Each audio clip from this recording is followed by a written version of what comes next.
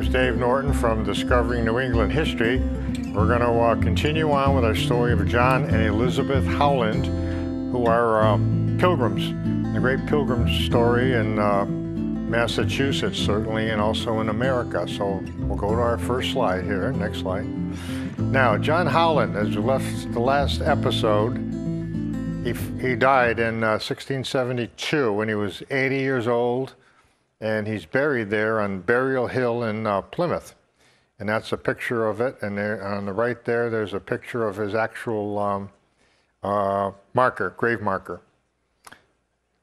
And so now Elizabeth is all by herself. We'll go to the next slide.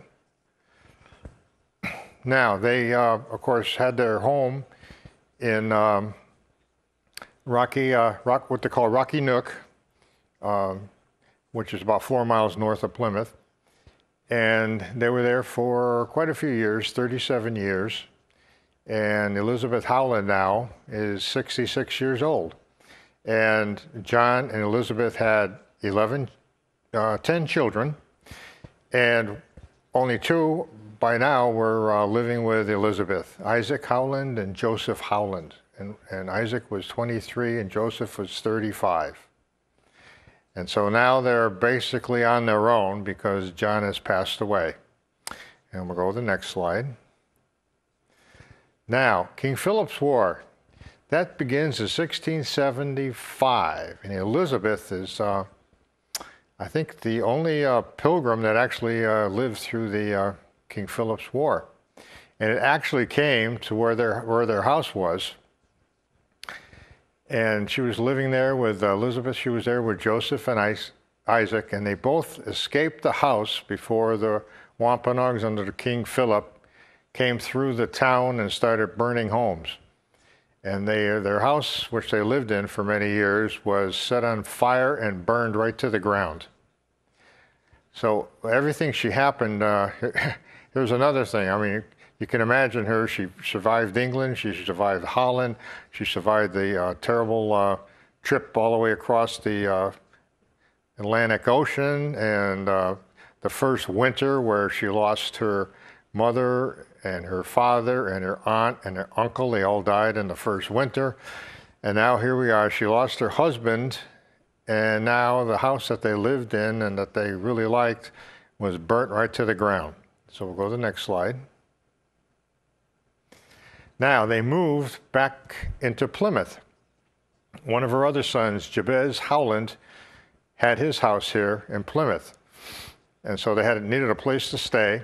So Elizabeth, Joseph, and Isaac all moved in because their home was completely destroyed. King Philip's War, 1675. We'll go to the next slide. And I took this great shot here inside the house. It's an incredible piece of history here in Plymouth. The house is still standing, and you can go and visit it, which I did. And they let me take a few pictures here. There's their main fireplace in their living room area. And we'll go to the next slide. And there's another fireplace, which is also in the house. And so the family now, the Howlands, are now living in Plymouth. And we'll go to the next slide.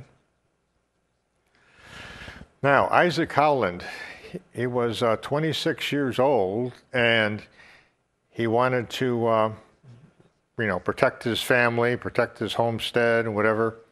So he joined the Plymouth Colony Militia. And there's a picture there. They're drilling in Plymouth. And that's sort of a picture on the left there of what Isaac probably would have looked like. And he was quite a marksman. We'll go to the next slide. Now, leading up to this, we're going to tell the story of John Thompson. And he had a house in Halifax. And once again, the Wampanoags and King Philip attacked, and they completely burned down his house, and he escaped. And there's a marker right on the road, and there's a picture of it right there, and that's actually the hearthstone of his house. They took it and they tipped it up, and then they put a plaque on it. So it's quite a memorial to John Thompson. If you go to the next slide, we can see a close-up there. This hearthstone marks the site of the home of Lieutenant John Thompson, first settler in Halifax. The house was burned 1675. And we'll go to the next slide. Now, when they were starting burning all the homes in the area, the families vacated and they went down to Middleborough, Massachusetts. And Thompson was the head of the garrison, and that's a garrison house there over on the left. Of course, it's no longer there. And all the families gathered in that house because it was fortified for protection. And the Wampanoags went through and burnt all the houses and destroyed everything in the town, but they were still there. And on your right is the Mascot River.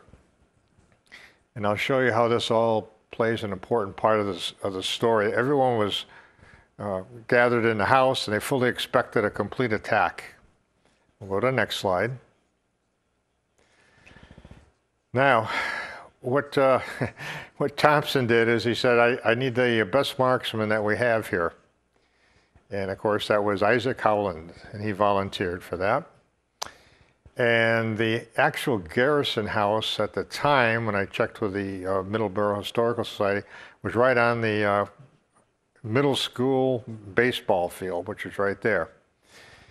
And from the baseball field, you can see the picture of the house way in the distance. And in between the house and the baseball field is the Nemasket River. Now, what happened here was all the Wampanoag warriors were gathered around where that house was. And they were just making all kinds of noise and just, ready to make an attack. So Thompson, he told Isaac, he said, I want you to take my long gun, is what they called it. And I want you to just fire one shot. There's a Wampanoag that's standing on this rock over there. And it's a long distance away, by the way. And he loaded up with the gunpowder and everything else. And we'll go to the next slide. And he just wanted to fire one shot. Well, what he did was, there's actually a rock right there. Wampanoag was standing on a rock. Now, the distance he fired from the garrison house, historians measured it to that rock, is a half a mile or the length of 9 football fields, which is amazing for a smooth bore musket. Now, a rifle, of course, the bullet can twist and it can much more better accuracy. A musket ball, you never know where that's going to go, especially half a mile. And basically, your rifle is probably only good for maybe 5 football fields. This was 9 football fields away. So Isaac took one shot, and the one shot went, certainly by luck, just supposed to scare him. He hit him and killed and knocked the Wampanoag off the rock.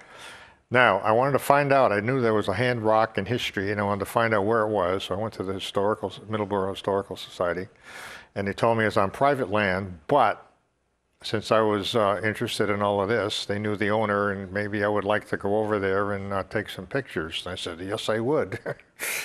And so if you go back to that picture there, that's where I am, there's the rock. And to commemorate the loss of that Wampanoag warrior, they chiseled in his right hand print on the rock. And you can see it. I've got the red circle around it if you can look very carefully. And that's memorial to the Wampanoag warrior. And no one, it's on private property, so no one else can actually see that. So I was very fortunate to have that picture taken. We'll go to the next slide. Now, on the left, many years later, they still had the rifle. They called it the Thompson gun. And on the lower right corner, that's a picture taken way back in the day, and that's the actual rock up on the hill next to that house. And you can see the rifle's 7 feet 6 inches long, weighed 25 pounds.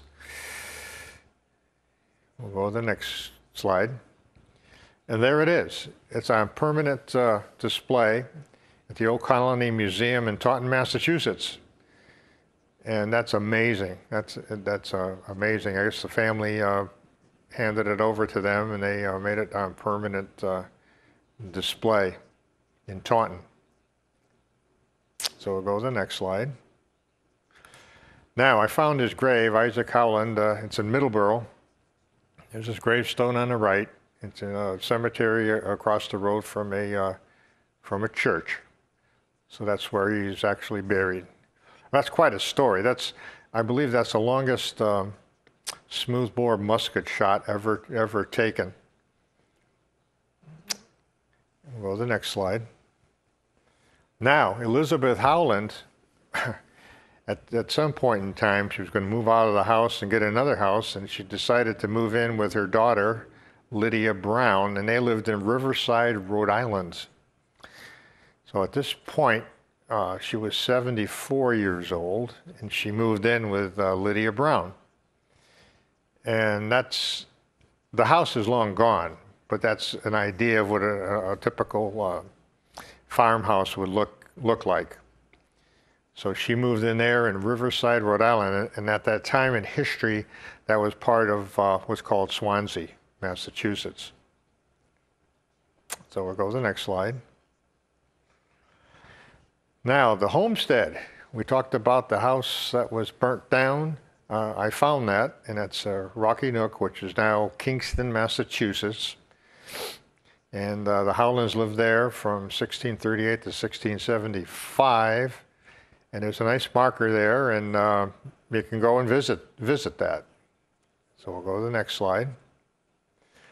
And when I was there, they were doing an archaeological dig, which was amazing. It was in the summertime. And these folks are all from I believe it's the University of Virginia, and every summer in August, they come down and they dig a little more, trying to find any artifacts. It's an important part of history, and certainly for all the Howland descendants. We'll go to the next slide.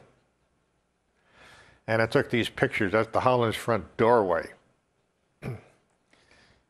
And they had it all laid out basically where the house was. It's up on a hill. It's back then that was way out in west, because the main settlement, of course, was Plymouth, and this was way away from the main settlement. And we'll go to the next slide. And the hearth, once again, we talked about it was a stone ender house. So which means one of the walls of the fireplace was all rock. It was all part of the fireplace. And it's the John Howland fireplace hearth. And if you go there, you can actually see that, and you actually stand right there. It's quite a discovery. And every August, they keep on digging for different artifacts. It's quite a place to go. We'll go to the next slide. Now, there's another story here. William Bradford, of course, I'm a direct descendant of William Bradford, and the Mayflower Compact. Now, the original Mayflower Compact, of course, was signed by all the Pilgrims in Plymouth when they were on the Mayflower, so they could all get together and form a new government. And William Bradford, he wrote a book right after the Plymouth settlement, a manuscript. So go to the next slide. And the next slide we describe what happened to that. This is quite a story too. This manuscript, the original Mayflower Compact, was lost to history. Nobody knows the story on that. However, the book is called Of Plymouth Plantation, written by, actually right here on my desk right here, William Bradford's manuscript. He wrote around 1630, 1640, in that period of time, that manuscript. And actually, it was found during the Revolutionary War. So we'll go to the next slide. And it ended up in the meeting house in Boston. And that was a picture of the meeting house on our next slide. And there you go. It was landed in the meeting house in Boston. And from this meeting house, it was way up on the top, they said. It was hidden for many years. Not really hidden. No one really knew what it was. But the significance of this is William Bradford made a duplicate copy of the Mayflower Compact, and everyone signed it. And it's in this book. Now, along comes the 1775 American Revolution. And the British stole the book and sent it over to England as a war trophy. So we'll go to the next slide. And it ended up in the Fulham Palace in London, home of the Bishop of London. And there's quite a story here. They wanted to keep it as a war trophy, and it was back and forth, back and forth. Of course, America wanted it back. And basically, late in the 1800s is when they finally gave it back to Boston. So we'll go to the next slide. And now it's in the Boston Public Library, locked up in a vault. There's quite a piece of American history. And we'll go to the next slide. Now, William Bradford, he's also buried in Burial Hill. And when I was there, I took that picture. That's a marker here on his gravesite. So we certainly owe him, and part of history is for actually saving a copy of the Mayflower Compact. Now we'll go to the next slide. And we have another story here to get into. The Christopher Jones, of course, was the ship's captain of the Mayflower. And remember, he came all the way to Plymouth, but he had to stay there through the winter because everyone was sick, and then he went back to England. Well, anyway, did some research. That's his portrait. And that's his house where he lived in Harwich, England. And he died in 1622, so 2 years after he landed in Plymouth. Made it back to England, and he died shortly thereafter. And we'll go to the next slide. Now, what happened to the Mayflower? Well, the fate of the Mayflower. In 1624, it came back to England, but it was really in bad shape making all those journeys. And what they did back in the day is they would sell the ships to the local farmers, and they would take it all apart, use the lumber to build barns or houses or whatever they wanted to do. So it was actually the records. It's all documented. It was sold for scrap lumber in 1624. And there's a great portrait of it. It shows some of the local farmers there taking it all apart piece by piece. And this is quite a story. We'll go to the next slide. Believe it or not, it was assembled in a barn in Buckinghamshire, England in 1624. And they got the official records when the barn was put together. They got the records that they bought the Mayflower. And they used all the beams and everything on the inside of this barn. If you take a look on the right, you can see all the rafters, all the beams, everything there. That's all from the Mayflower, and it's all been documented. And it's quite a tourist attraction. People go to London, of course, Mayflower descendants. They want to see the the Mayflower, and that's where it is. It's in this barn in England. So we'll go to the next slide. Now, John Howland gravesite. We're going to do a little bit of a recap here. He's in Plymouth, Massachusetts, Burial Hill. And we'll go to the next slide. And Elizabeth Howland. Now, on the left, there's a statue called the Pilgrim Maiden. And it doesn't specifically say that it was Elizabeth Howland, but historians say, just by looking at that statue and looking at the portrait on the right, that that's probably made out of her statue commemoration for her, but we don't really know that specifically. And she's also buried in Riverside, Rhode Island. And I took a picture of that cemetery, the opening of the cemetery, Ancient Little Neck Cemetery. and that was one of the oldest cemeteries in Rhode Island, and she was actually buried there, because you remember, she moved from her house in Plymouth, she moved over to Swansea, which now that part of Swansea is called the Riverside, Rhode Island, and that's where she lived with her daughter until she died. And that's her gravestone on the top there. And we'll go to the next slide. Now, a little bit of a summary. You can imagine John Elizabeth Howland's story. It's quite a story. It started in 1607. We started our story here, and that's the date when Elizabeth was born over in England. And so they went to, you can see Scrooby, England there. We'll start on the top left. They went to church there in Scrooby, England, and that's the building that still stands. And of course, they took the ship across the North Sea over to Holland, and they settled in Amsterdam, and then they moved, not too long, about 10 months, and they moved down to Leiden, Holland. That's a picture there of Leiden, Holland in the middle. Then on the right, of course, they took a ship across back to England, and then took on the Mayflower, which is on the right, all the way across the Atlantic Ocean, and John and Elizabeth were together.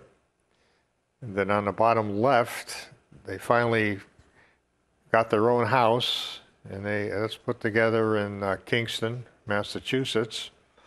And that's a typical house there. Typically, it's about the right size and everything. So that's give you an idea, a representation of what it looked like.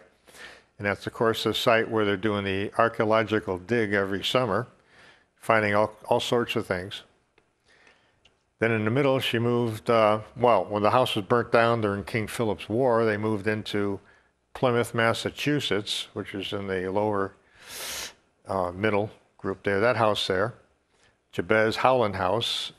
And that's they say it's the only house that actually the Pilgrims actually lived and actually heard the voices of the Pilgrims in that house. And that's open, it's right on the main street there in Plymouth. And they're very good. It's run by the Howland Society. And you can take a complete tour. They answer all your questions, whatever. There's adequate parking there, and it's a lot of people don't know that, but it's definitely worth the trip to see that. And then, of course, when she got older, she moved in with her daughter in Riverside, Rhode Island. And back then, of course, that was Swansea. In a farmhouse, and that's a typical farmhouse in the picture on the lower right. And that's probably what it looked like. The actual site of that in Riverside, Rhode Island is kind of interesting. They say it's on Willett Avenue, and it's an apartment complex now is on that original site. And that's really an important part of history also. And that's they both lived until their 80s. And the story that I mean, it's just hard to believe everything they had to endure. You know, all the hardships in Holland and all the persecutions in England, and then the terrible voyage across the Atlantic Ocean.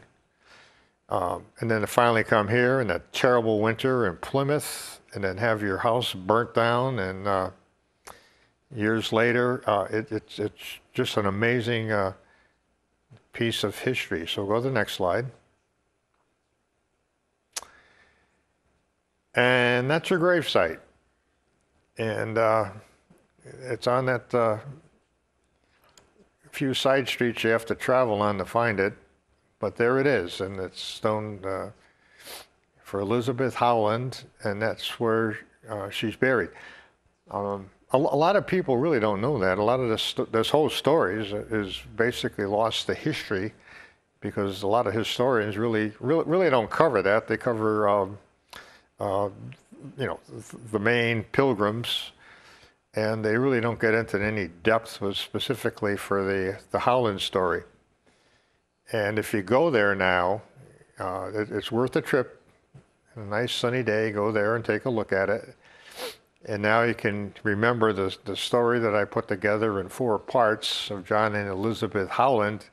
And you can stand right there and maybe think about what that poor woman had to endure. They raised 10 children, and she's the only one, I believe, the only pilgrim that actually survived and lived through the King Philip's War. So now I have a couple of books here that I always like to show in case you want to go further reading, whatever. And this one right here is terrific. This one here is a book I really like a lot. King Philip's War, written by Eric Schultz and Michael Togas. And this has everything in it. The first half of the book, they describe the whole thing about King Philip's War, which is excellent. In the second half of the book, Michael Togas, he travels all over New England and describes how to get to all the King Philip's War sites. And that's what I did. I went, my wife and I, we went to all over New England, and Connecticut, Massachusetts, Western Massachusetts, Rhode Island. And it all tells you how to get there, and that's an excellent book to have. You can pick it up and tells you how to get to all these sites. And of course, this other book right here we talked about, that's the complete manuscript of Plymouth Plantation, the record of it, and that's the story we had. We had the Mayflower copy of it in the book, and how it finally made it back to the Boston Library. And this other one here I've got on my desk. I'll just Nathaniel Philbrick, The Mayflower, excellent, excellent book, describes everything that we've talked about here. And then we also have, I always keep showing this movie. I mean, I can't recommend this enough. A lot of people think that, well, it's, it probably can't be that good, made in 1952, but it's very good. It's a very, very good one to see and to pick up. So once again, I hope you enjoyed this story, a great piece of history, piece of New England history. And right in our own backyard in Riverside, Rhode Island is where Elizabeth Howland ended her story. So once again, it's Dave Norton from Discovering New England History. Have a good evening.